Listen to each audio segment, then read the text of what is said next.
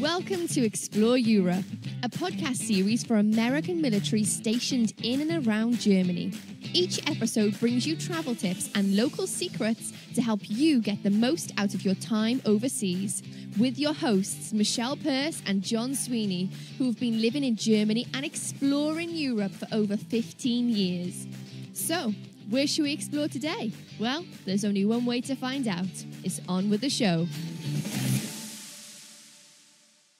Good morning, Michelle. I'm in Ramstein. You're in Mannheim. And what have we got today? Well, John, it's the last episode of our very first series, so we're going big. This episode, we are visiting my favourite city in the entire world and somewhere I have worked for many years and go back to very, very often. We are going to the city of London in the United Kingdom. London is a big one. I love London.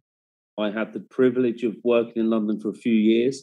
I was on a push bike biking around London, so I got into lots of, if people have listened before, lots of nooks and crannies.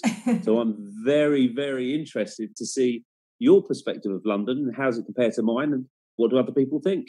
Absolutely. And I think that for our listeners who are based in Germany for 2 or 3 years, one visit to London is not enough. You have definitely got to plan 2, maybe even 3 weekends in London while you're based here.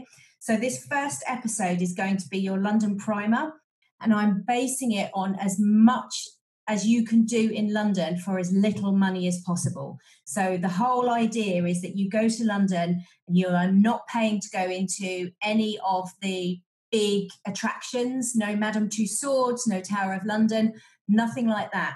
This weekend that we're giving you is all about walking around and taking in the sights externally, finding as many things as possible to do for free, visiting as many attractions as possible for free, just soaking up London, really having a good recce, and then planning a return trip, highlighting the areas that you'd really like to dive into. I think the problem that many people have with London is they overplan it before they go. They find it incredibly difficult to fit in what they want to do, and because expensive. It can be hugely expensive, but the tips I'm going to give you in this episode are going to give you the best way to see London on the least amount of money possible. So it's a really great primer. And one of the things that people often do is, like I said, they overbook things. They go from place to place, and they're missing out on the real London, which is actually what happens in between all of the big attractions, because London is something that you experience, you don't just visit. Okay, I love the sound of that. Absolutely love the sound of that. So let's go. We're talking about London. It's a massive, massive city. We have, I believe, I'm going to get this wrong, definitely get this wrong. There's 30 or 32 different boroughs or councils for London. So there's lots of different places to go to. Yeah, absolutely. And I'm going to focus mostly on the central areas of London for this episode, but even so, that covers quite a lot. So when we get stuck into it, I'm going to explain how I think you should break up your weekend in London. And I'm kind of going to assume that we're going on a Friday to a Sunday or Friday to Monday. So maybe 3 full days in London is what I'm going to base this episode on. Okay, great. Well, let's say you're traveling from Germany. We're going to travel from Ramstein, we're going to travel from Wiesbaden, we're going to travel from Stuttgart. What's the best way to get to London? Okay, well, I know your favourite way to get to London is by train, and that's using the Deutsche Bahn, then connecting in Paris to Eurostar and going on straight into central London. And I think that's a fantastic way of doing it.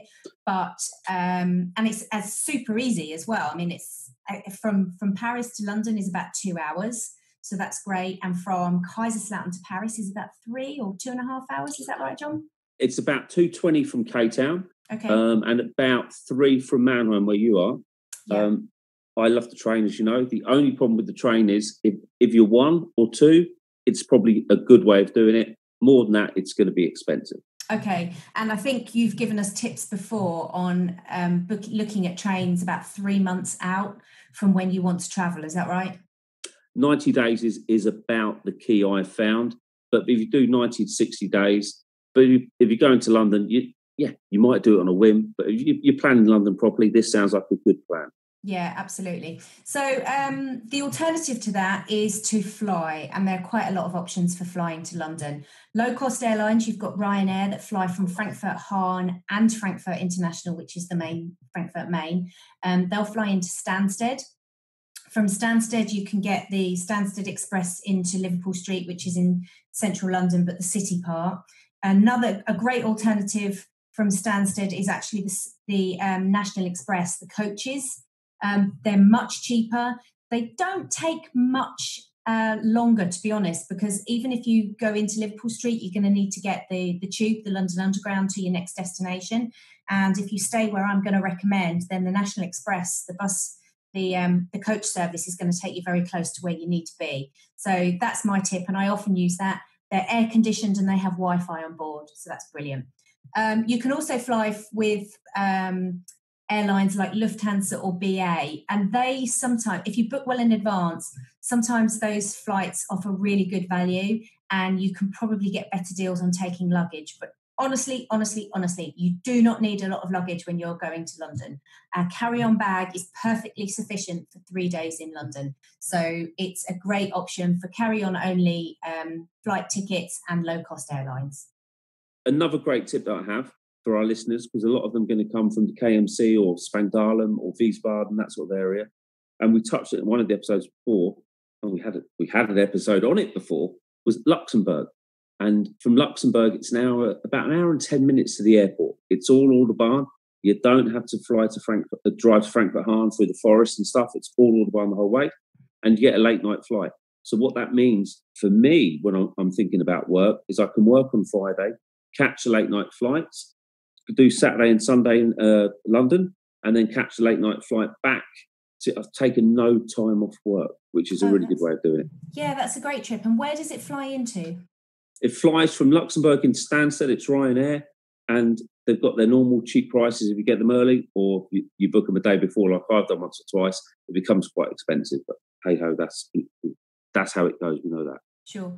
And I think I need to be really, really clear, because sometimes I drive back to England if I'm going with David and Lola and we're staying for a few days or a week or so. But you do not want a car in London. London is not somewhere you should be driving to or around. So unless you are visiting other places in the UK as part of this trip, leave your car behind and use public transport to get to London. Am I right, John?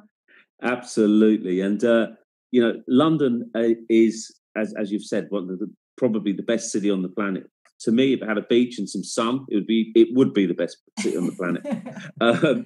But facts about London is, just very quickly, it's a city of about 12 million people, and it's growing.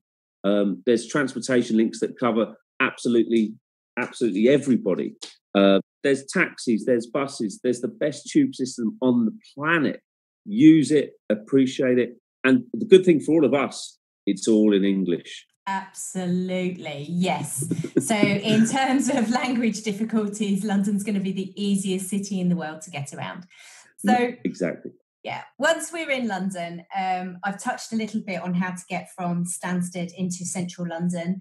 You can also fly from Frankfurt Main into Heathrow, and there is a train called the Heathrow Express, which takes you into Paddington. My super insider's tip is to leave that alone and just take the London Underground. It takes about 15 minutes longer, but it's super cheap, super easy, and you're actually going to experience a little bit of London on the way through, whereas the Stansted Express is just kind of expensive and a bit rubbish, if you ask me. It's had its day.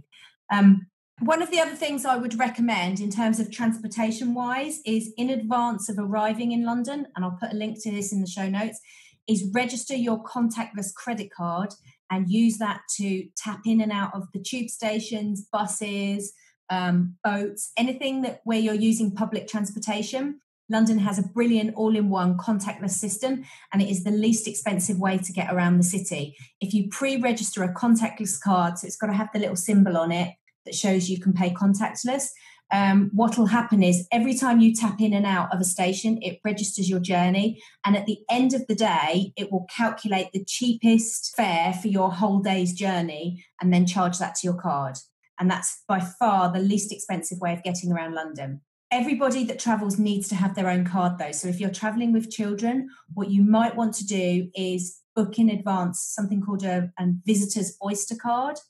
What was that which again? is a visitor's Oyster card. Okay. An Oyster card is like a prepay system in London, which people used to use. It's not as popular now because we use contactless for everything, but it's basically you can preload it and you can tap in and out like a credit card for all of your journeys. And that's just going to make it so much easier to get around London, because once you get to London, and if you're at any of the underground stations or tube stations, as we call them when you're a local, you're going to see people queuing up to buy tickets, getting really, really confused. But once you've got either your contactless card or your Oyster card registered, I'll put links into the show notes so you can arrange this all in advance of your trip. Once you've got that, you're basically behaving like a local and you're just tapping in and out nice and quickly. Just make sure you keep it local. Nobody's going to thank you for rummaging around the bottom of your handbag to tap in and out of a very, very busy tube station. You need to have that accessible in a pocket so you can tap in and out quickly. That's a really good tip. And I remember when I was working in London, I would do the contactless payments, and I just had it in my wallet, and I didn't even need to take it out of my wallet. I would just put it on the top of the system. It would accept it and I would move on. So I was moving pretty quickly, which is good.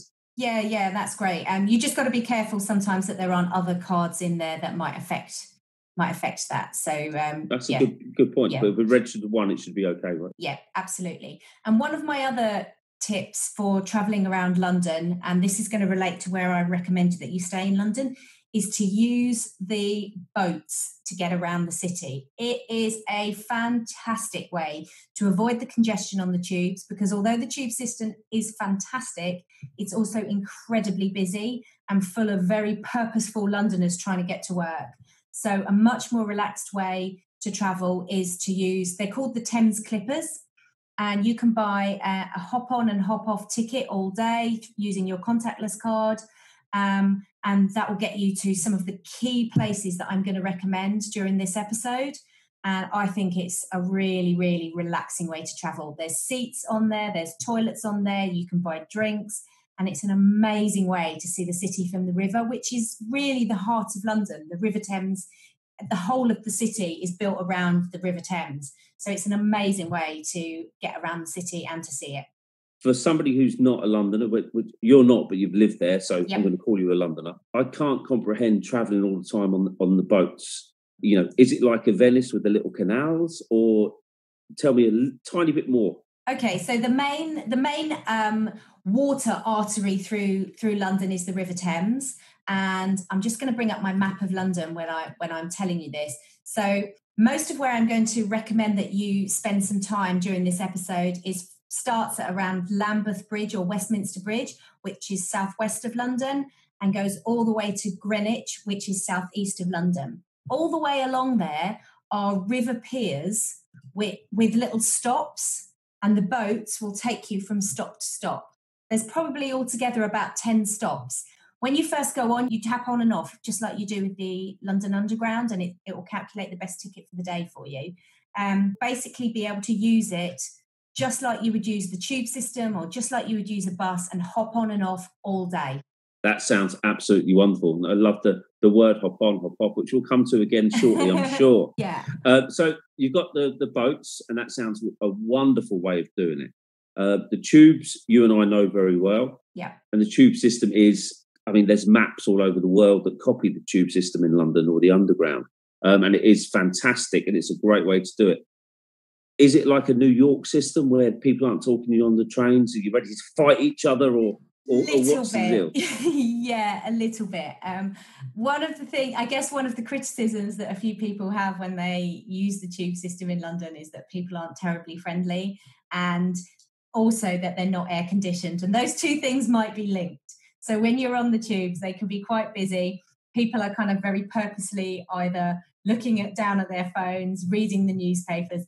It's probably not the friendliest way to travel, but it is convenient and very, very efficient. Got it. So I'm not going to make friends, right? But You're not going to make friends on the tube. No, I'm sorry. No worries, but I'm going to get to where I need to go, right? You'll get to where you need to go. But my number one tip for getting around London is to walk. I walk everywhere when I'm in London. London is happening all around you. It's an experience. It's not just a destination. So if you walk from one place to the next, you're actually going to see all of these famous sites that you think you need to get on a tube to see or a bus to see. You really don't. From standing on the South Bank, and I'll come to this later, you're going to be able to see the Palace of Westminster, which is the Houses of Parliament, Big Ben. You're going to be able to see the London Eye. You're going to be able to see the back of Covent Garden. You're going to see the MI5 and MI6 buildings. You're going to see some massively famous sites, none of which you will see if you're underground. So put on some comfortable walking shoes and basically use what God gave you and walk around London to get the absolute best out of it. Okay, and I love that. I love the way you said it. A few minutes ago, I talked about how I had and it was a privilege of working in London for a couple of years and cycling around from borough to borough, council state to council state. And I got to find the nooks and the crannies. And what you're saying about walking is brilliant. And what's baffling for a lot of people is the sheer size of London. But then when you get your walking shoes on, you realise a lot of the major sites you probably want to see are actually within walking distance. Absolutely. And one of the things you're going to find about London is that most of the key sites are all grouped together. So something I have created, and I'm going to link to this in the show notes, is the Explore Europe Guide to London. And I have overlaid lots of itineraries on a Google map to show you where everything is grouped together. And my best recommendation for London is that when you go, is that you choose one area for one day. You go out there either on the boat, the tube, or a bus and walk around it. Because in one small area, just let me give you one idea. So I've got here something called the London Bridge itinerary, and it's on a Google map, which is free for everyone. And I'm going to link to it in the show notes. On the London Bridge itinerary, which is a tiny, tiny little area around London Bridge, and I'm not talking about Tower Bridge, which is the famous, beautiful, very, very ornate bridge, which is also actually quite nearby.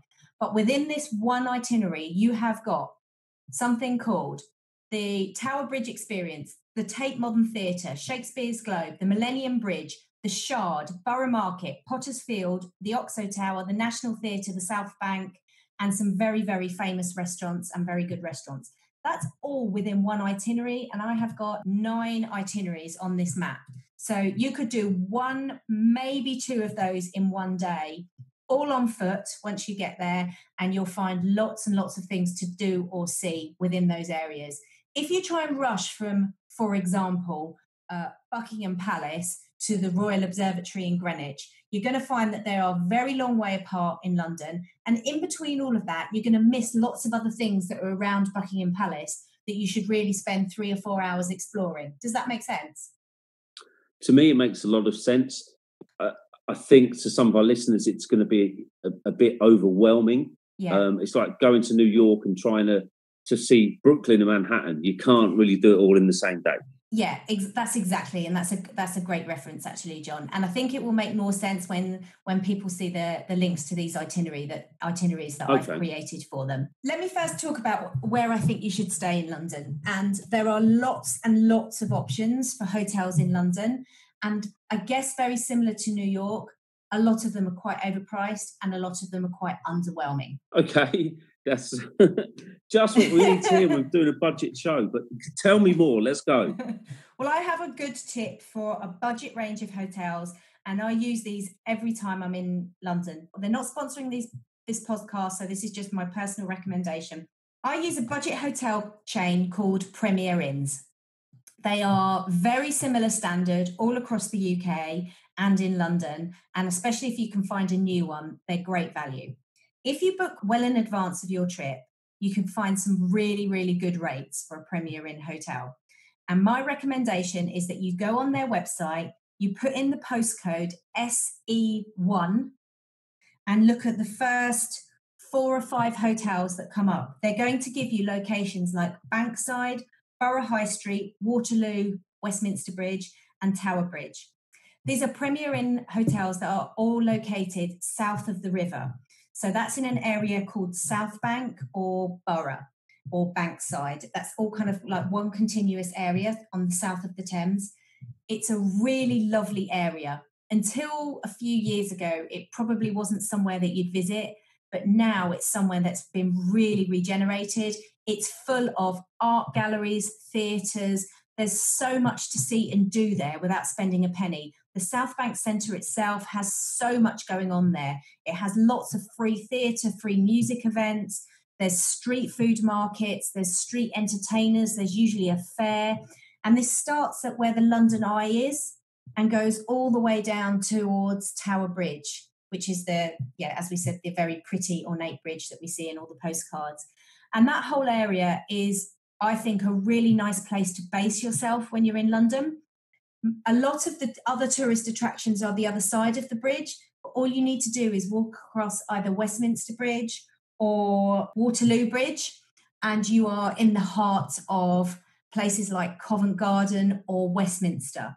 So it's quite nice because you come away from the really, really intense busyness of London for where you're staying, but the South Bank, Bankside Borough area itself has a vibe, a very, very arty vibe, all of its own. And I really, really enjoy spending time around there. Okay, so we should look at something like the Premier Inn, or if we look in Google and search for something else, if we look for places to stay in London, a good reference to put down would be SE, Sierra Echo 1.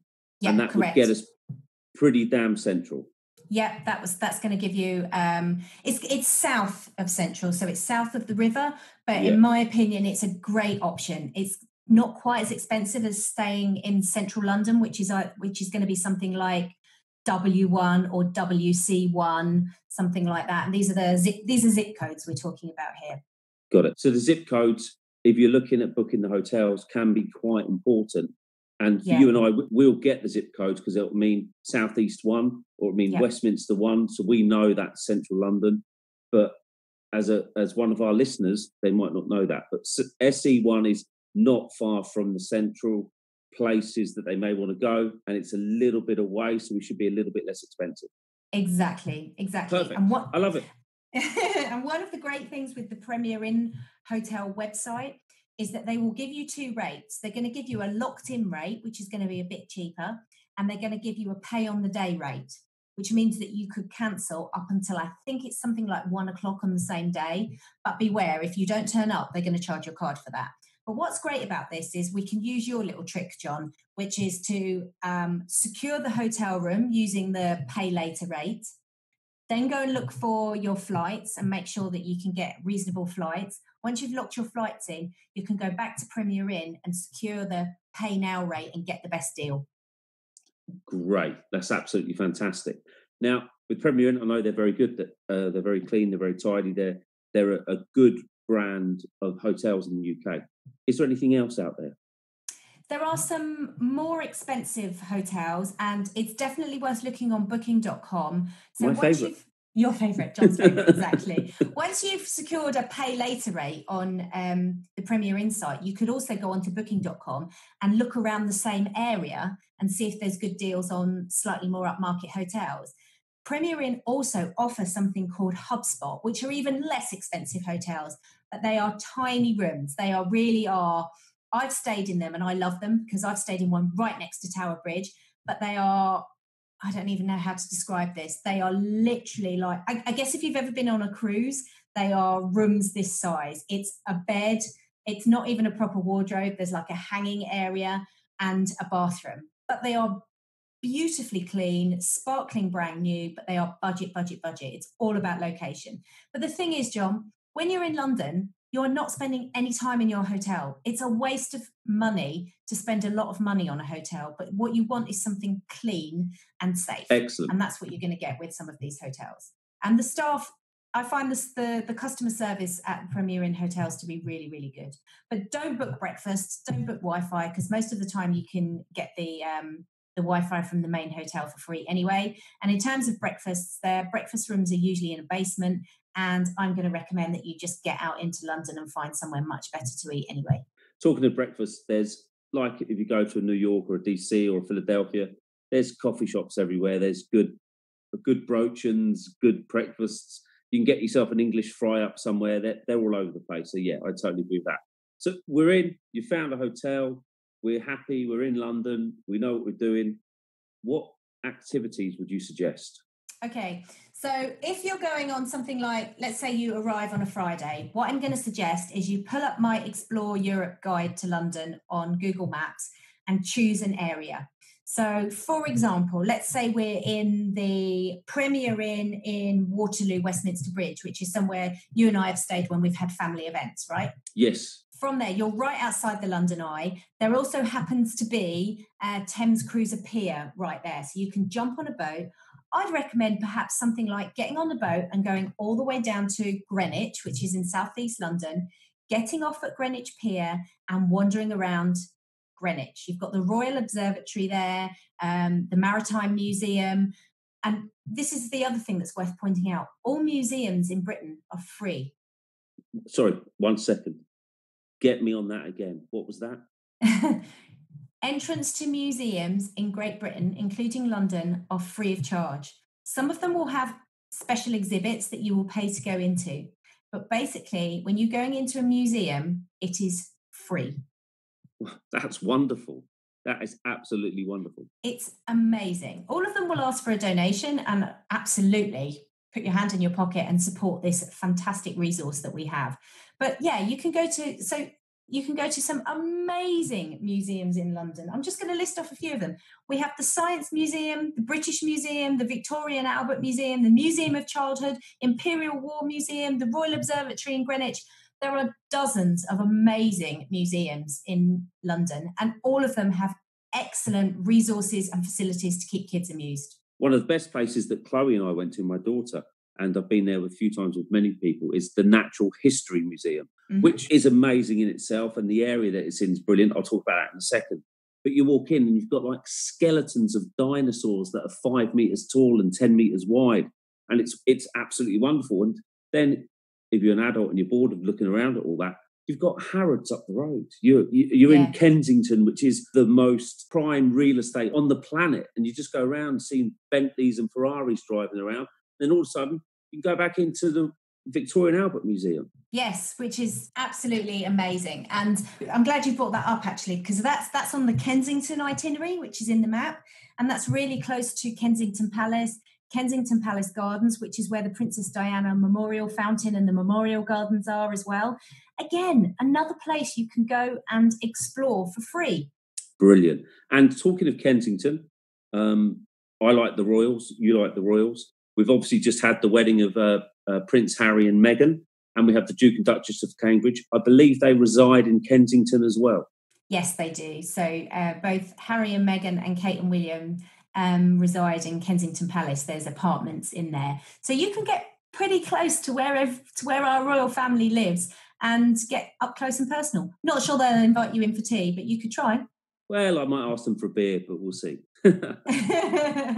Yeah, so basically, once you're in your hotel and settled, pick an area, travel to one of these areas, and don't plan for anything else. Just wander around and enjoy, experience. If you stumble across one of the museums and you fancy it, then go in. You're going to find lots and lots of very traditional British pubs in any of the places that you visit here. They're going to be absolutely fantastic. And in terms of food and drink, although I'm going to give you a few restaurant recommendations, apart from dinner in the evening, if you want a destination to go to, I don't think you need to make that many bookings in London. And I will tell you for why, John. London has some of the best food markets and street food vendors in the world. 1 second, Michelle. Sorry, I'm sorry to butt in. I love London. I've said it 10 times this already. England doesn't have the best reputation in the world for food. I think the food in England these days is absolutely fantastic. Some of the best in the world, especially food markets and street food. It's very international, so it's not just UK-based fish and chips, although you will get great fish and chips in London, but not at any of the fancy restaurants. Just behind the South Bank, so if you're staying on South Bank, where I'm recommending, just behind the South Bank Centre, which is a big building, it's quite a modern style building, it was built in the 50s, it's called the Festival Hall. There is an amazing it's called the Real Food Market.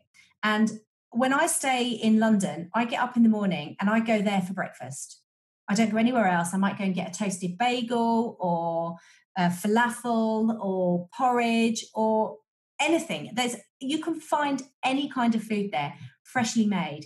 From there, often I will walk all the way along the Thames down towards Tower Bridge and go to somewhere called Borough Market, which is one of the most famous food markets in London. That should conveniently be around lunchtime. From there, you can graze around the food markets there too. It's absolutely fantastic, John. And I kind of feel like sometimes if you book a restaurant in London, you're wasting an opportunity to actually discover some, random food or some street food or a food fair, or just to experience something, as I say, on the hoof, so on the fly, something very, very incidental, unplanned.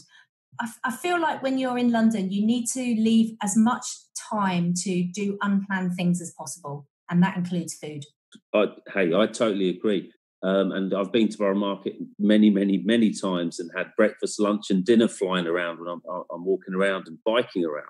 And it was wonderful. And it's the different, for instance, you've got bananas, oranges, and then all of a sudden there's somebody next door doing a kebab, or there's somebody doing prawn sandwiches, and it's just a complete mixture of different things that you've just got to go and experience. I mean, London is an experience completely. And with the diversity of London, I believe it's probably the most diverse city on the planet. The food brings the people as well. And the locals, it's not just the tourists, the locals need to eat. And they're not just going to eat all the touristy food, they will eat their local food. And if they're Indian, Pakistani, American, Chinese, English, Irish, whatever, they want a bit of their own food somewhere. Absolutely. And you are going to find just a huge range of diverse options in all of these street food markets. There is another fantastic market that I highly recommend as well. And that is called Spitalfields Market. And that's on the east itinerary on my Google map. And that's very close to where I spent a long time living in East London. Spitalfields Market is an amazing place full of either food stalls or artisan stalls. So you'll get homemade clothing, cool record stalls. It's very much a hipster paradise. So it's kind of very edgy, very cool. You're going to find some amazing coffee shops there.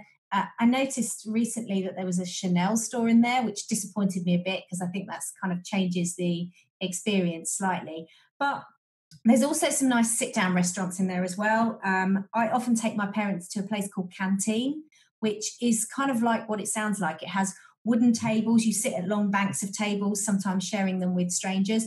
But Canteen sells really English food. So if you are interested in getting an English pie with mashed potatoes and gravy, for example, then you can get that at Canteen, and they do like set menus for 15 quid. You can get starter and a main course, that kind of thing. And I really love sitting in Canteen in the middle of Spitalfields Market with all the market traders all around me and just having some really nice English food there.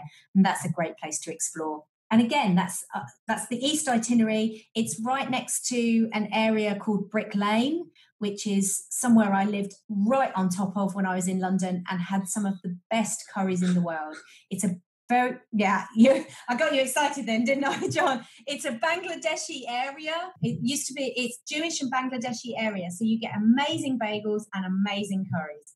It's just a food lover's paradise. Well, I'm glad you just mentioned that, because I was about to throw it all in there. In England, straight away, if you're coming as a tourist, you're going to think of fish and chips. You're going to think maybe of pies.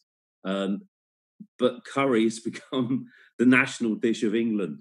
And Brick Lane is probably the best place in the country to eat a proper curry.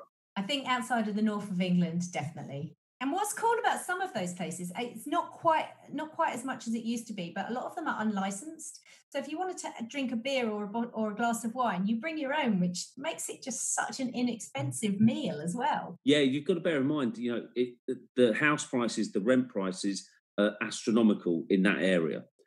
You've got people that are 40 years old sharing apartments with another 5 people so they can all afford to live.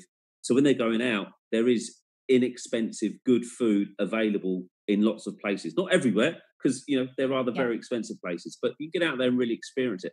And a little unknown fact that you may not know is the Beats headphones that Dr. Dre just sold to Apple. When he started really making the money on them, it was the London Olympics in 2012. What he did, a brilliant marketing idea, was he got invites to all the athletes and said, come pick up your brand new Dr. Dre Beats headphones from a house in Brick Lane. No way. Yes, and that's how he got it. So when at the 2012 Olympics, everybody's wearing these big Beats headphones, that's where it all came from. So he was getting them all to go to this house in Brick Lane. They had to go personally and pick up, and that's when they're all on the TV, and they got so much exposure because everybody, all the athletes in the Olympics wanted to wear them. Oh wow! Well, I find the whole Brick Lane and Spitalfields area, the East, such a cool area. There's some great markets there on a Sunday. There's something called Columbia Road Flower Market, which opens at the weekends as well. And it's just so beautiful. Like this one street in London where on one day of the week, basically it's just filled with flowers and plants. It's absolutely glorious. And then there's Brick Lane Market on a Sunday, which is just full of what I would call toot. It's mainly rubbish. It's cheap clothes and bric-a-brac and things like that. But these things are just have their own atmosphere, and they really are kind of part of the culture of London. And if you want to experience London like a Londoner, then these are the places that you go to, and they're all on this itinerary that we'll link to. Excellent. Well, that's great. Now, we're talking about food, which is, as you've said before, your favourite topic, and probably one of my favourite topics, if not my favourite. We're doing food on the budget. We're doing the trip on the budget, but let's just say I wanted to splash out a little bit and go somewhere nice. I'm guessing London's going to have one or two nice places to go. Just a few. And if you want to go somewhere not spontaneously, if you want to have a destination, then you definitely need to book a restaurant. So a couple of tips. First of all is to download an app called Open Table. It's a great app. It's a great app. So that's going to give you options of finding a restaurant at reasonably short notice, but you could also download it while you're here in Germany and book in advance. I have a recommendation for a small chain in London that's not too expensive. And on a Sunday, they have an all-you-can-eat special, which is kind of cool. And it's a bar called Pix, which is, they serve, I think it's called Pintos. It's Portuguese tapas. So it's tapas, but it comes on like a sliced baguette. And on Sunday, they've got about six locations all around London, in Soho, Covent Garden, Carnaby, Notting Hill. Actually, I think they've got 2 in Soho and 2 in Notting Hill. And you don't need to book, but you could book, especially if you want to go in as a group, because they're very, very small restaurants. They're kind of like, it's like going into a little cave. They're quite atmospheric, and they basically have this running bar of all of these different tapas. And I think it's about for £30, you can have as much tapas and as much cava, which is basically Spanish Portuguese champagne, as much as you can eat and drink up until around 5 o'clock in the afternoon. So it's kind of a really cool, vibey little restaurant where you could go as a group. If you've been shopping, and that's the other thing, of course, all the shops are open on Sundays in London. If you've been shopping and you want to break, then you can go to one of these restaurants and just really spend a few hours having quite a lot to drink, quite a lot to eat. That probably sort you out for the day. So that's a pretty good tip. And that's not too expensive. Okay, good. Well, I'm going to throw a tip in as well. Okay. One that you definitely need to book, unfortunately. So you need to plan around it. We're talking about budget travel. We're talking about doing London as a reconnaissance trip and just seeing it for the first time and going back and doing more. But Chloe and I, my daughter again, I keep bringing her up today. She's going to love me on this podcast, I'm sure. We went last time I was in London to a restaurant called The Ivy. And The Ivy is a really, really nice restaurant. It's not Michelin star gourmet. It's not going to blow your mind. It's not going to dent the pockets massively. But it's really cool. It's really trendy. It's got a 1930s type vibe to them. Yep. They've got 3 or 4 restaurants. To the one that we went into, you felt like you're in Chicago in Al Capone eras. Yeah, we went to The Ivy and Chloe loved it. And she just had fish and chips and I had something else. And the vibe was nice. And you're bang smack in the middle of theatre land. So if you're going to see a show, if you're doing it on this trip or the next trip, you're there. Everything's in walking distance. And The Ivy is a celebrity haunt. So you might spot 1 or 2 celebrities while you're there, if that's your thing. Yeah, that's a great tip. I'm going to come back to the theatre tickets, to visiting the theatre shortly. But let me give you a couple of other restaurants that I quite like. Okay. There's a place called Duck and Waffle, which is in the city of London. Again, anywhere we're recommending by name, you must book well in advance. Duck and Waffle, for example, I think you have to book it like 3 or 4 weeks in advance just to get in. But it's at the top of one of the skyscrapers. You go in downstairs and go up on a huge lift. So the view is fantastic. The food's fabulous. Their specialty is confit of roasted duck on a waffle, but they also offer lots of other choices as well. It's a bit like tapas style, so they're quite small dishes, so you might order 3 or 4 for the table. They do amazing cocktails, and I really like that place, and it's open 24 hours. So if you want to go somewhere like 2 o'clock in the morning for a late night breakfast or something, or an early morning breakfast, then Duck and Waffle is the place to go. So that's a great tip. Something I would recommend to do before you go there, if you're in that area, so that's in the city of London, which is not far from, I guess, Tower Bridge and the Tower of London, is something called Sky Gardens. And this is a great tip. If any of you have heard of the Shard, which is the tallest building in London, you can pay about £33 to go up the Shard. I think we've done that with your mum, John, right? When we went as a family. Yeah, we took her up to the Shard, and it's an amazing view and it's really incredible. However, for free, the alternative is to go to Sky Gardens. Sky Gardens, if you go before 6:30 in the evening, you need to book. And this is my recommendation. Book to go at 5:45 in the evening. You'll need to queue up. There's high security to get in there. You'll need to take ID. You can't wear sneakers, so you need to be reasonably smartly dressed. It's absolutely free to get in. You'll need to book about 2 to 3 weeks at least in advance to get in there. Go up to the top of Sky Gardens. There is an amazing bar up there. The bar is not cheap. Just to give you an idea, I paid £18 for a glass of champagne. However, I could have 2 of those for the same price as it cost me to go up to the Shard that didn't include a drink. The view from up there is incredible. Absolutely incredible. You can see the whole of London for free, including the Shard. So you're actually getting all of the sites in London. They've got a beautiful garden up there. So you can walk all the way around the top. It's called Sky Gardens for a reason, right?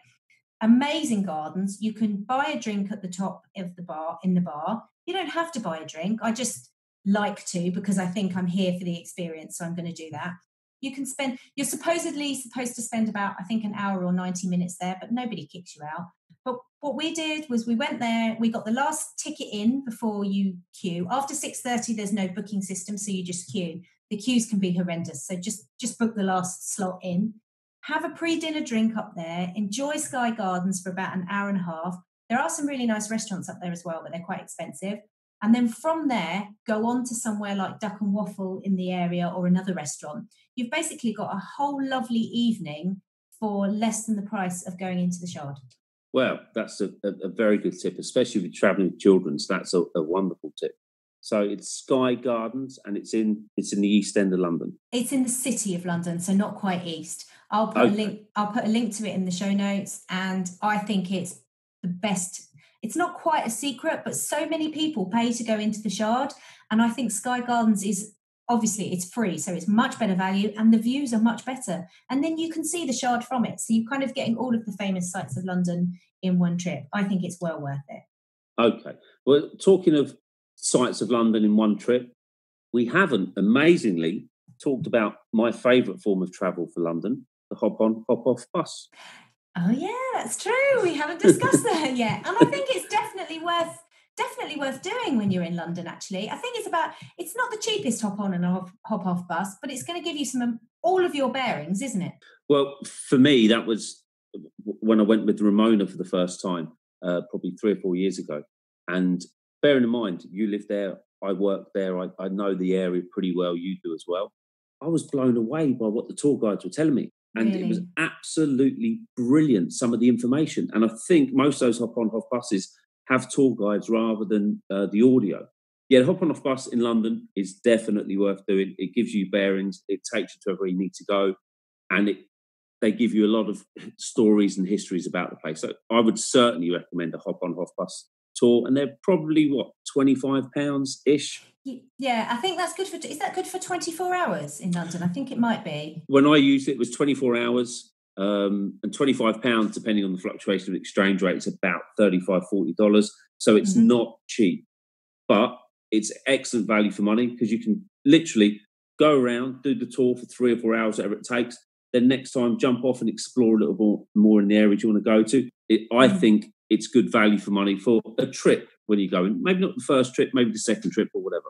Yeah, no, that's a great tip actually, and I'd forgotten to mention that in the start because obviously being relatively local, I tend not to do that, but I think it is a great way to get your bearings around London. And actually, it would probably, all of these itineraries that I'm talking about that I've got on the Google Maps, it would probably loop them all together. So from your hop on and hop off trip, you could kind of decide which area you wanted to go back and focus on. Then pull up one of these itineraries, get out, put some comfy walking shoes on, and just go and explore, right? Absolutely, and that's what we like. We like exploring, which is why we're doing this. One of the best things about London, and I've done it many times. I've mentioned it before, and I've been with my daughter many times. She's going to hate me because I keep mentioning Chloe in this, but hey ho, it is what it is. Is the Theatreland, and the theatre. We mentioned the Ivy just a minute ago, but the Theatreland is immense. Yes. Shows in London, theatre shows in London are definitely something you could experience. And I think it's something that you could add onto this first trip as well. But I wouldn't plan it in advance. So Theatreland in London is in an area called Soho, and Soho and Covent Garden, which is just the other side of the river to the South Bank. So you could walk over Westminster Bridge, or probably better would be Waterloo Bridge, and then you're in the heart of Covent Garden, and that's the start of the Theatreland. There are dozens of shows on in the West End of London or in Theatreland, musicals, comedies, political shows. One of the things I would say is London theatre is very, very liberal. So if you're easily offended, be really careful about what you're booking. This first trip, unless you've got something very, very specific in mind to go and see, I would recommend going to the Tickets London booth on Leicester Square, which is the official London Theatre returns booth. So you can go there and queue up. You have to do this in person, but I can send you a link to the website so you can see how it works. You can go up and queue there in person and find out what tickets are discounted for that day. So it'll either be people bringing back tickets that they can't use or unsold tickets for shows. And you can get up to about 40 to 50% off some of the tickets there by doing it that way. You may find that you're not all sitting together because, again, these are going to be unsold tickets, but it's a super way of getting to see a show for a lot less expensive. London theatre tickets are really expensive these days. You can be paying over £100 for some of the tickets, which I find a bit much. But by going to the booth in Leicester Square, you can get some, you might be able to go and see, for example, Bat Out of Hell, the musical, for £22.50, something like that, which is quite a significant discount. Or I think 42nd Street, at the moment, there's tickets on sale there for £32.50, which is 50% off.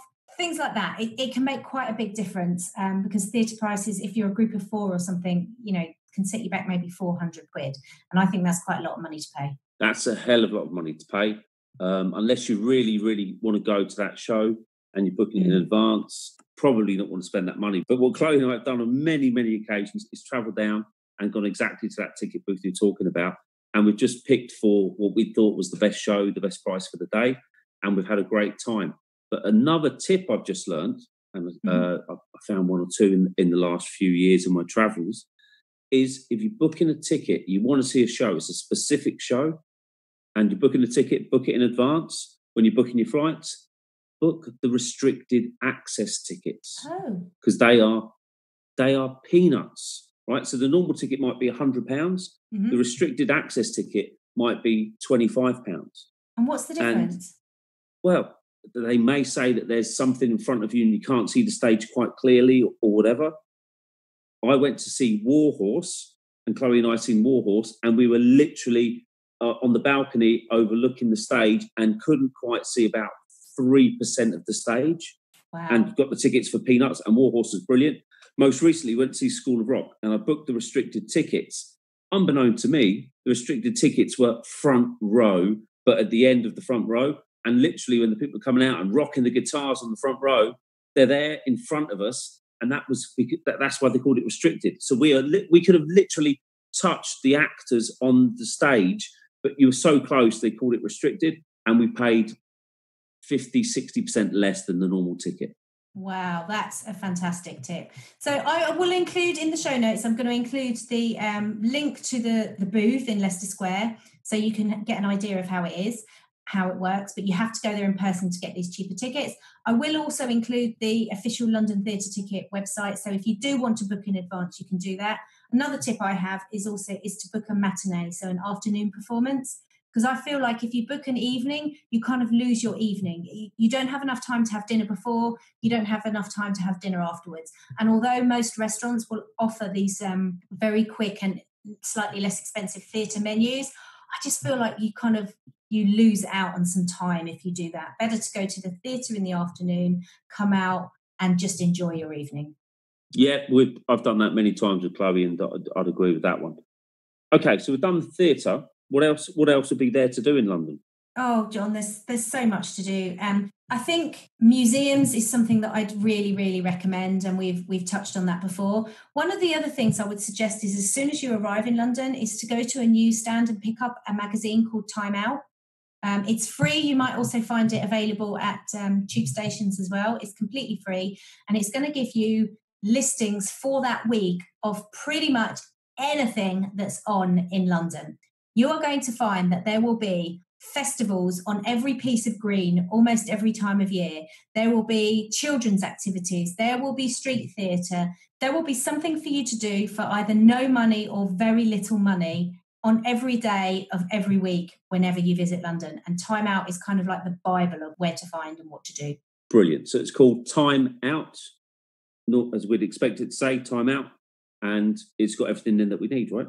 Absolutely, everything that you need. So if you are, for example, decided that you want to be in Westminster because you want to look at Big Ben or Buckingham Palace or the Churchill War Rooms or Trafalgar Square, or any of the other big sites, then you can look in Time Out and see what else is on in that area and tie that into your itinerary. Because again, as we've said before, if you're trying to go from one side of London to the other to meet any kind of deadline, you could end up being disappointed because you're going to find it really difficult to fight your way through the crowds. And I think actually that's something else I want to mention about London. London is a very, very busy city. I think it's busier than New York. People are a little bit more determined in terms of, walking with the head down to where they need to go. Don't be in a hurry yourself. If you're not in a hurry to get somewhere in London, you are not going to find it as stressful as other people do. If you're using the boats to get around London, you're not going to find it stressful. If you're walking around London, you're not going to find it stressful. It's only stressful if you have a deadline, if you put yourself under pressure to be somewhere quickly, if you allow yourself to get drawn into that kind of stressful environment. Do what I do. Just go there, look up, look at the sights around you, just take it all in. If you're tired, sit down and have a coffee. Sit by the river on a bench and have a coffee. You don't need to be anywhere fancy to get the best out of London. No, I totally agree. And one of the things I've done on many, many, many occasions, and I thoroughly enjoy it, is when I was biking around London and going from site to site, is London and England in general has some fantastic supermarkets. You can go in and pick up a great sandwich and some great side dishes to go with it. You can pick up an Indian meal that you can eat sitting on a park bench. So if you're travelling around London, you don't need to do it expensive. Stop off in a Sainsbury's or a Waitrose or a Marks and Spencer's or whatever they've got. Buy a little bit of food. Stop in one of the loads of great green spaces they have and sit in a bustling city, but in tranquility. It really is a nice way of doing it. Yeah. London has a huge amount of green spaces, and you're not going to discover them if you're underground on the tube. And again, this is why I recommend the boats or buses or on foot. We have some amazing parks and open spaces in London, and all of them are just super places to rest, to just take some time out. And despite what people tell you, the weather's not always terrible in London. I always have really great weather whenever I go there. So, you can just take some time out in these green spaces and just experience the atmosphere. Definitely. Okay, so we travelled around London, we jumped on tubes, we've jumped on buses, we've been on boats, it's been wonderful. But the kids going to enjoy what we've done? I mean, we touched on museums. Is that it, or is there other stuff to do? There's lots of stuff to do. And one of the things I would recommend is, again, picking up Time Out, because there are activities for kids taking part all over London, and so much for free. But every single one of these, the sites that you go to in London and the museums and the parks, all of them have special activities put on for kids. There will be certain amazing climbing frames, actually. I've seen some incredible, very, very creative climbing frames and parks for children all over London. They're going to enjoy being on the buses. They're going to enjoy seeing things like Tower of London, because you will see, you don't have to go in, and you'll, from a distance, from walking around outside the Tower of London, you can see the guys all dressed up in their suits. You don't need to be in many of these places to actually see some of the cool sites.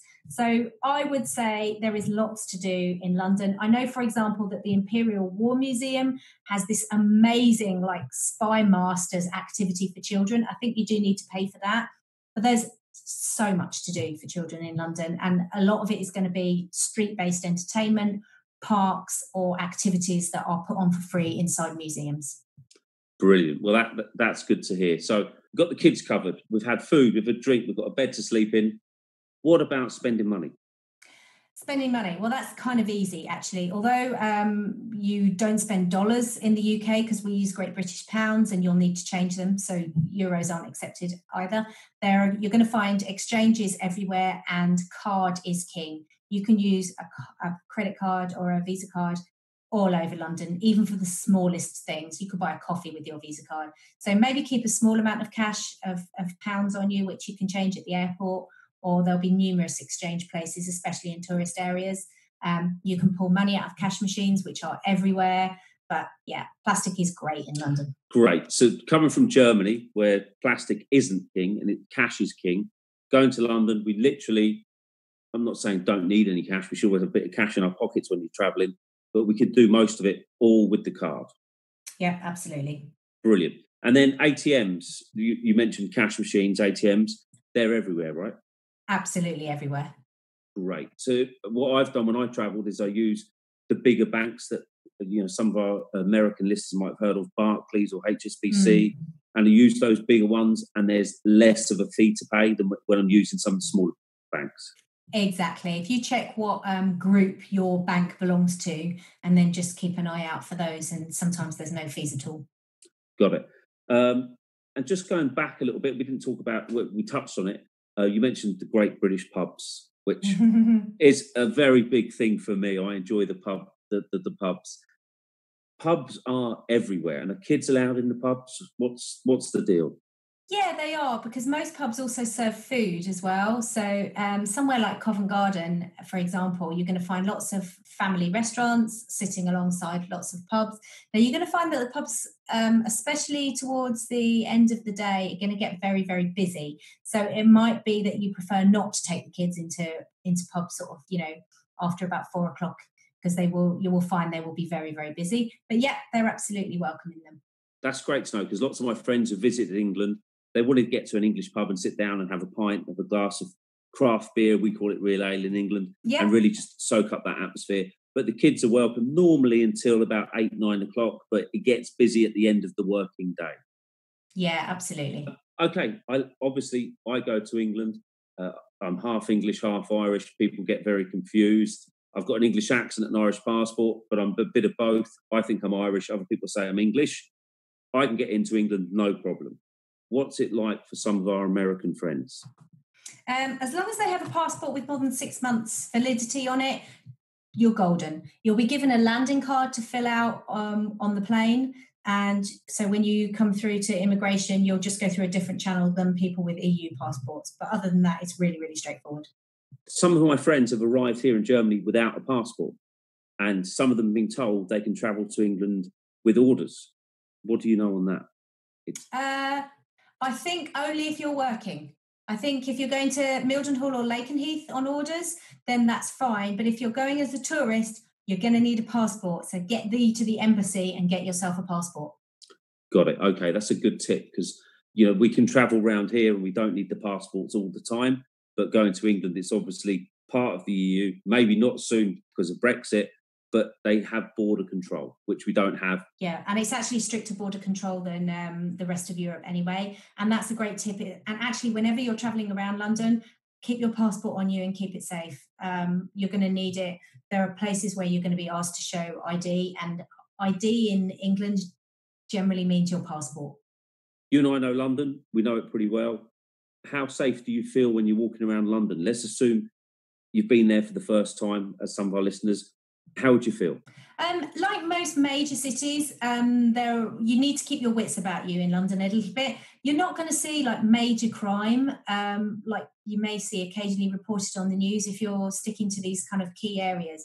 Most of the crime that happens to tourists is things like pickpocketing and things like that. So just keep your bags secure, keep your passports safe. And the key to it really is to not look too much like a tourist. And that's actually a really big tip for Americans. Although I'm saying wear comfortable shoes, things like sneakers and jogging bottoms and sweatshirts aren't going to be very welcome in a lot of restaurants and establishments. So you need to dress slightly more smartly than you might expect. Casual dress in England means a bit smarter than you're used to. And dressing like that anyway is going to make you look less like a tourist. There are some tricky areas in London, but I don't think you would necessarily experience them as a tourist. Just keep your wits about you. Statistically speaking, London's still one of the safest cities in the world. So I think you're pretty good. You're going to see a lot of police and around major attractions and tourist areas. You're going to see armed police, which is still pretty unusual for London. But generally speaking, it's a pretty safe city. Just keep your wits about you. It's opportunistic crime that will catch most people out, and that's going to be things like, leaving your bag slightly out of reach or your purse open or things like that. Just be smart. Obviously, be safe, be smart, and have common sense. It's a capital city, like we talked about Berlin. So there are a lot of police on the street, and that's a good thing. Yeah, absolutely. I don't think you need to fear. Good, great. Is there anything else you want to tell us for this one? Because we could actually talk about this one all day and all day tomorrow and all day the next day. I think as a primer for London, I think we should leave it there. My key recommendation is to follow the link to the Explore Europe guide to London. Have a look at those itineraries that I've put together. So I think when you get to London, as you recommended, jump on a hop-on, hop-off bus, then choose an area that you want to explore, go back, pick 1 or 2 areas a day, nothing more than that. Look at all of the free or cheap recommendations that we've given you. So Sky Gardens instead of the Shard, cheap theatre tickets, going to museums that are free, walking everywhere, exploring your street food options, and just really get stuck in and explore the atmosphere and soak up the atmosphere in London. Yeah, and there is a good atmosphere in London. So everybody should get there, enjoy it, soak it up, be safe, be on your guard. Have fun, enjoy London. You're not going to make loads of friends everywhere, but sit down. We're not as unfriendly as you're making out, John. But sit down and get in a pub or get in a coffee shop and actually see London as it is, as the real London.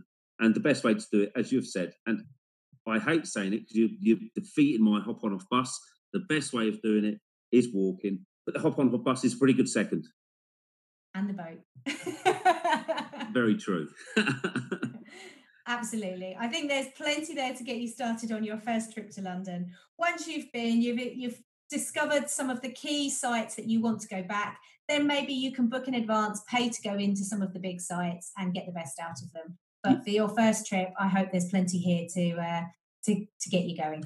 Good. And something I don't think we've said, and we should say, we've mentioned it in our show notes. If you're going to London or if you're going to one of the other cities we talked about, please feel free to email us or text us or get in contact somehow. We are grateful to give you some tips because we feel passionate about what we're doing and we want you to enjoy the places we're talking about because we've enjoyed them immensely. And I'll put ways to get in touch with us in the show notes. But if you're looking for some recommendations for any of these places that we talk about in the show, we'd be more than happy to give them to you. Great. I'm glad we think the same, Michelle. Okay, well, that's enough from me today because I've got to go and actually do some work. So me too. All right. Well, it's thank you very much for listening from Ramstein and Michelle. Thanks for listening from Mannheim. I really hope you get to London and please drop us a note and let us know how you get on. See you in the next episode, Explorers. Oh my goodness, what an episode. I really hope you enjoyed listening to it as much as we enjoyed making it for you. It's hard for me to describe what London means to me in just a few words because it means everything. When I took my first job in a local shop near Cambridge at the age of about 13, my bosses, who were ex-Londoners, said to me, "Move to London, Michelle, that's where life is." And they were totally right. My first London flat was a studio apartment on the very non-cool end of Ladbroke Grove, which is in the rough side of Notting Hill. Turns out it was so uncool that it became hip, and my next door laundrette was the venue for the odd music venue. But it was beautifully renovated and I loved it, but boy was I broke. I used to buy my electricity weekly and shop at a local supermarket just before they closed to get everything discounted. My next flat was in the much more upscale part of Notting Hill called Westbourne Park, though it still had some pretty dodgy places around it. It was a rowdy flat share with some good friends and a Danish songwriter also called Michelle. Then I bought a flat in East London, just off Brick Lane. This was before it was uber cool that it is now, which is probably how I could afford it then. I began to explore this part of London more independently, and I understood what an unbelievably vibrant part of the city it was. From colourful curries and the fabrics of Brick Lane to the arts and crafts of Spitalfields, from tasty snacks in Borough Market to the stalls of tat in Petticoat Lane, East London is where I felt most at home. I really hope you like this version of London that John and I have recommended for you. I think you have to experience London 2 or 3 times whilst you're on tour in Germany, and I hope this episode gives you some great ideas to get the best from a first visit as a recce. I hope we've shown you that you don't need to spend a fortune paying to get into famous landmarks or exhibits. There's a huge amount of London that you can see, do and experience for very little or no money at all. Slow down, walk whenever you can or take the boat. Choose one area to explore in a day and then experience it like a local. Look up at all times. You're going to find the most amazing sights, sounds and smells of London all around you. Just absorb the atmosphere and the experience. Then drop us a line or tweet us and tell us all about it.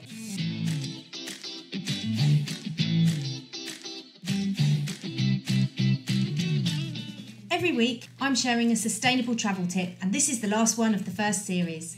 I hope we can reduce our impact on the planet as we explore more of it by taking these tiny steps that I share with you every single week. This week, I'm going back to plastic water bottles. 1 million plastic bottles are bought around the world every single minute. If just 1 person in 10 in Great Britain refilled a water bottle a week, there'd be 340 million less plastic bottles a year in circulation. When you travel to London, please take a refillable water bottle with you and download an app called Refill. I'll include the link in the show notes. Refill is going to show you over 2,000 locations all around the capital of London where you can refill your water bottle for free. This means you don't have to buy a new water bottle and throw it away. I believe the best travellers leave nothing behind but a good impression and take nothing away but great memories. That's the last episode in our first series of Explore Europe, but we're already planning the second series. So I hope you join us again soon so we can help you to get the very best out of your tour whilst you're here in Germany. Thank you for listening to Explore Europe. If you've enjoyed this episode, please share it with your friends and leave us a review on iTunes.